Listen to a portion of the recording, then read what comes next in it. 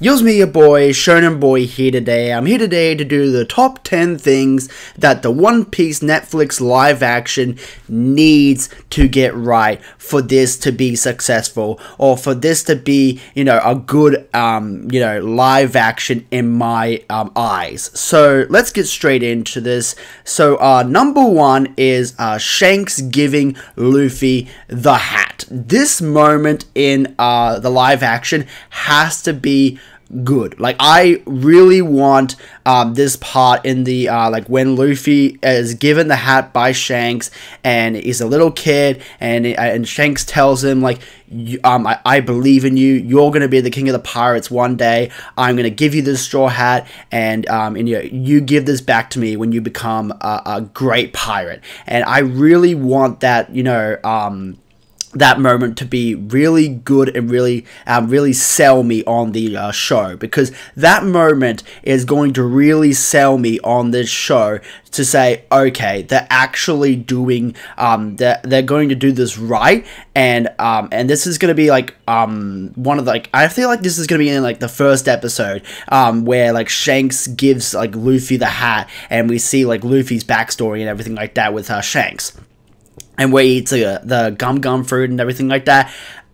This moment has to be really like good. Because it will sell me on the show to say, oh, I've got to pay attention to this shit because this is gonna be good. So yeah, so that's one moment that I want it to be really good, is Shanks giving Luffy the straw hat.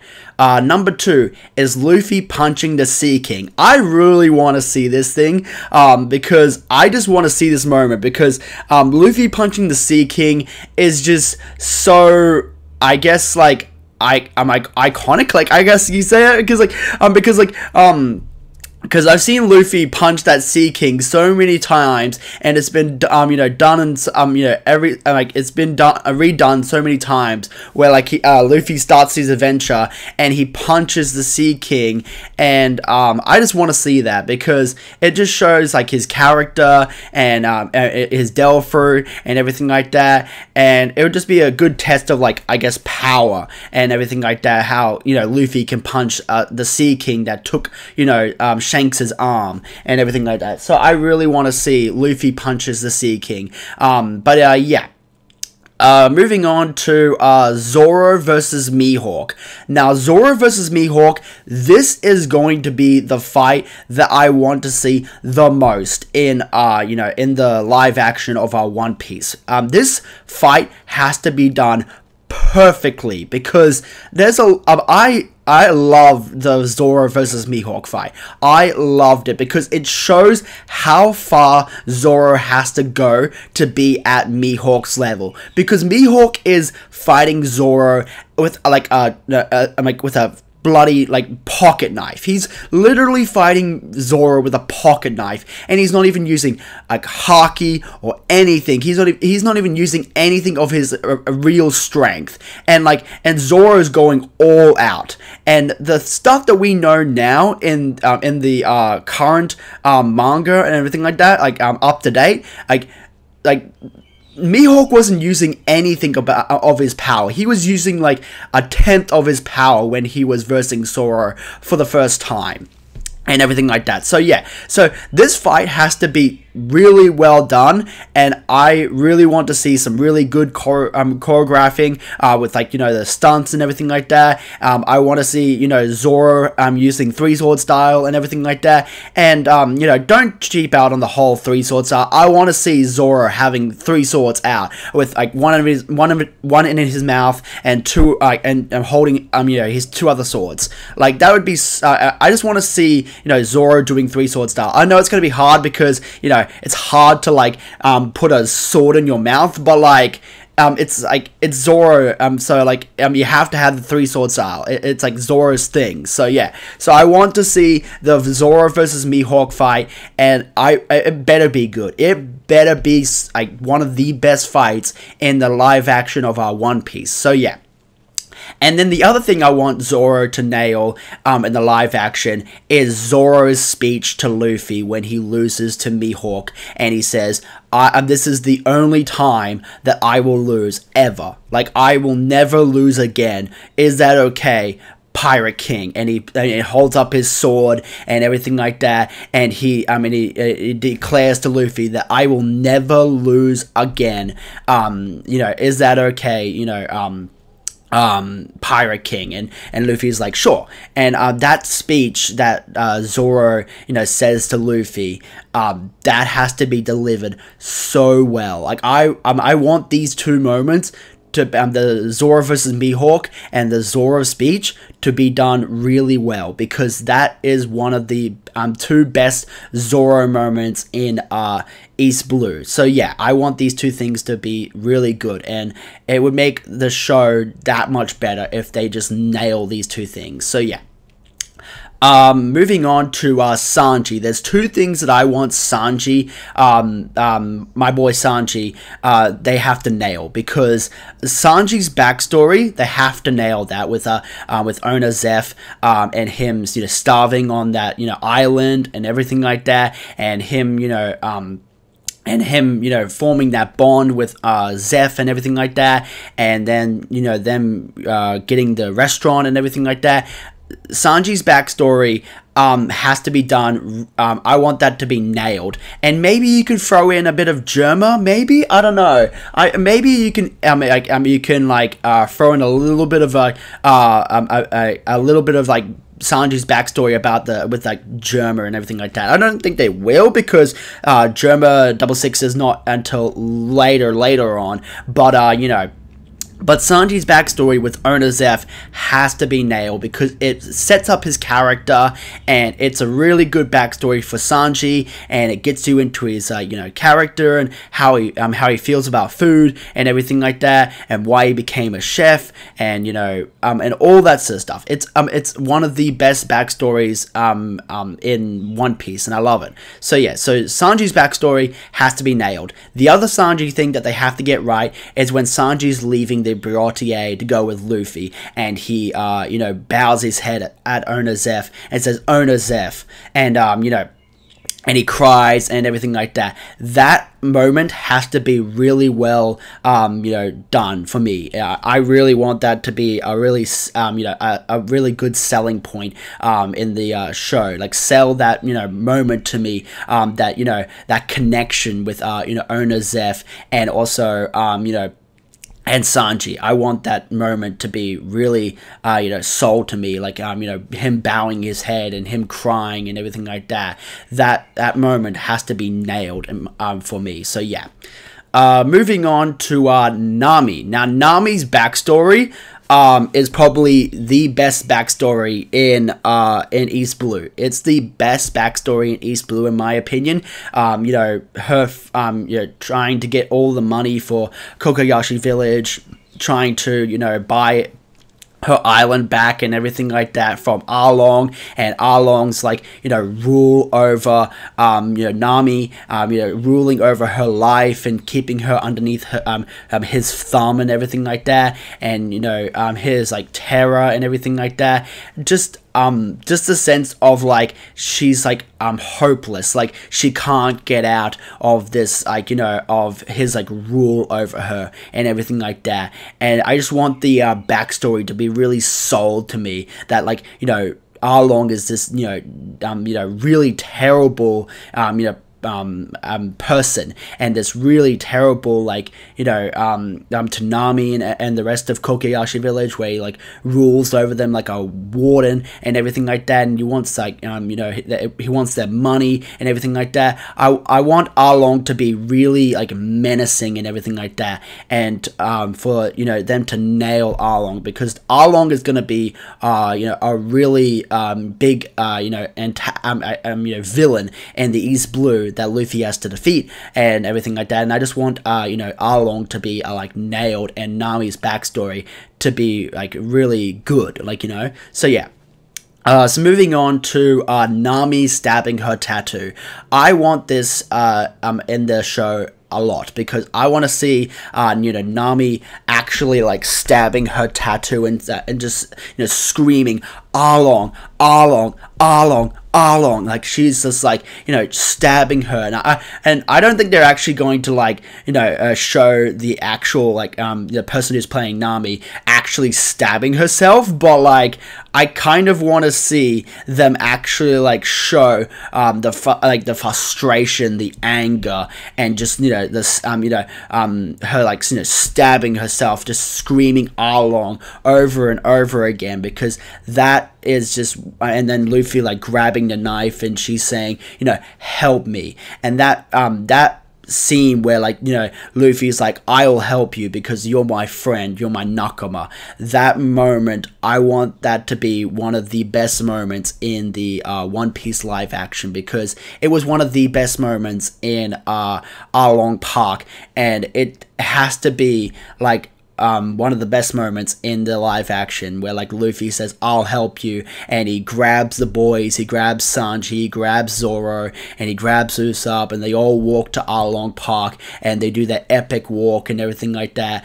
And I just want that moment to be done right. I really want that to be done right. So yeah. The next one is Luffy versus Arlong. Luffy versus Arlong is going to be the fight. Like, they have to nail this fight. Like, all the other fights that Luffy does in East Blue, I don't really care, because like when he fights Kuro, I don't really care. I don't really care when he fights Kuro in Usopp's village. I don't really care. When he versus Don Krieg at the Barotier, I don't really care. Like, none of these fights I really cared about at all until like Arlong versus Luffy, because this was actually like a really a really good fight in the anime and also in the manga. Like, this was some real shit. Like, Luffy versus Arlong wasn't fucking around. Like, this was actually like life or death. Like, if Luffy screwed up, Arlong could have actually like killed Luffy in that fight. And this was not a fight where he could just like dick around and everything like that. And it was different to all the other fights that Luffy had in East Blue. Sure, he fought Buggy, and it was like it was like his first sort of fight, and like he fought Buggy, but it wasn't really like a balls out fight. Like, sure, yeah, it was a good fight, but it wasn't a balls out fight. Then like he versed like Kuro at like Usopp's village. Like, he fought him, and it wasn't that like Kuro was nothing. It was shit, honestly. And then he versed Don Krieg, and Don Krieg was like he was something, but like I feel like Don Krieg wasn't that villain that was like really like that was going to like kill Luffy. Like, I never thought that Don Krieg was gonna kill Luffy. And then Arlong comes along. This Arlong is different. Arlong is going to has to be the most menacing and the most evil villain that Luffy has ever fought, and they have to nail Arlong in the live action. And Luffy versus Arlong has to be done really well, in my opinion, because that fight is one of the best fights in East Blue, and it hits different. It hits different than all the other fights that Luffy has in the East Blue. It hits different than any other fight. And I want it to be done really well. So yeah. Moving on to some of the side characters that I want to be done really well. Smoker, I don't know who's playing Smoker just yet. I don't know if we got an announcement on who's playing Smoker yet. But I want to see Smoker, and I want to see him doing his cigars and everything like that, and I want to see him actually fight Luffy and show off his powers and everything like that, because Smoker was OP back in the day. Like, he was OP back in the day, not so much now, but like Smoker was cool back in the day, but I want Smoker done really well. Dragon, I haven't seen any. I don't know who's going to be playing Dragon, but we only get to see Dragon a little bit at Logtown, and I want to see Dragon be done really well, and his speech to, like, go out and experience all this world that has to offer and everything like that, and I just want to see who's going to play Dragon, and if they're going to do the character justice, because Dragon shows up a lot, and same with Smoker. Shanks, we do know who's going to play Shanks. Shanks has to be nailed perfectly, because Shanks is a big character in One Piece, and he pops up here and there from time to time. He doesn't pop up a lot, and I like for him to, like, see him a lot more, but he is like a very central character in the One Piece world. So Shanks is a big, like he has to be nailed really well. So yeah, Mihawk. Oh, I'm like, that's what I was saying with the Zoro versus Mihawk fight. I want Mihawk to be done really well by the person who's going to play Mihawk. We do know who's going to play Mihawk, but I just want Mihawk to have that, charisma, that, like, that attitude and everything like that. Like, he's like the best, and he's like the best swordsman around, and I want him to, like, really sell the role of being the best swordsman and everything like that. And oh man, I just want to see Mihawk and Shanks in this live action the most. So yeah. And then Arlong.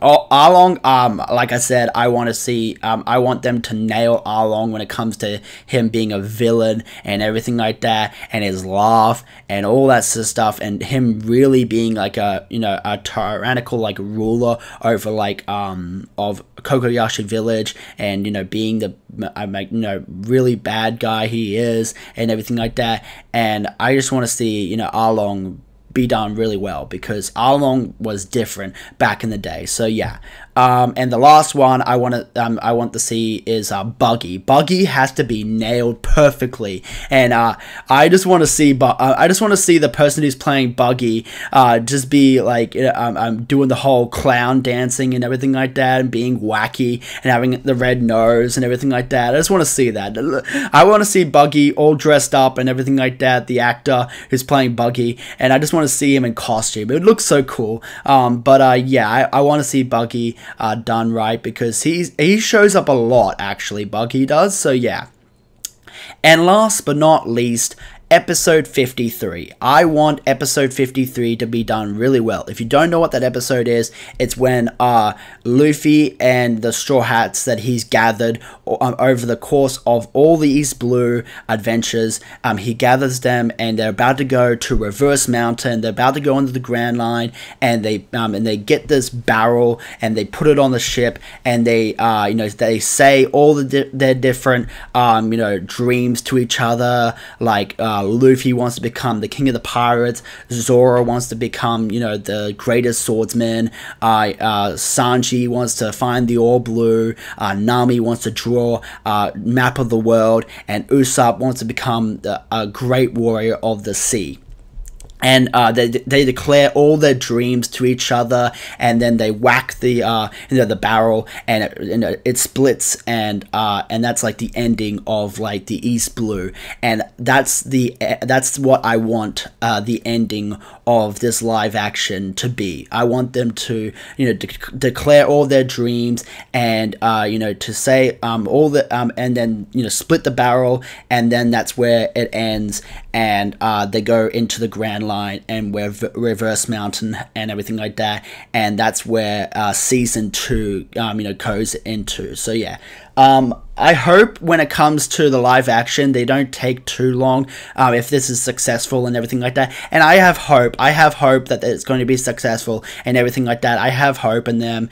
And when this comes out and everything like that, I really hope that they don't take too long to make a season 2 to this show if it's successful and everything like that. And I have hope.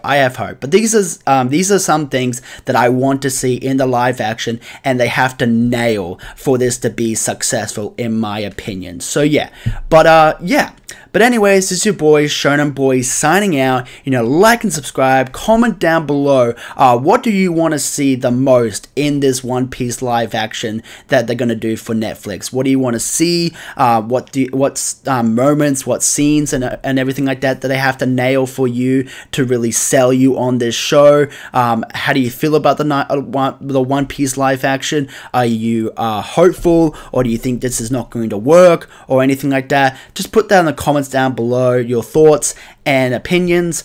And until next time, I'll talk to you guys later, and have an awesome day.